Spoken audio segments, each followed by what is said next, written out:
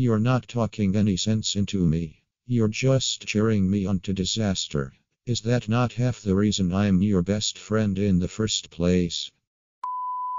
It's my birthday, now kneel before me. You wish a death.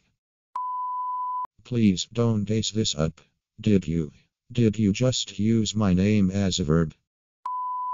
Do you think laundry detergents have different tastes? They do. Why did you answer so quickly? And why did you answer so certain? I think my guardian angel drinks. My head hurts. That's your brain trying to comprehend its own stupidity.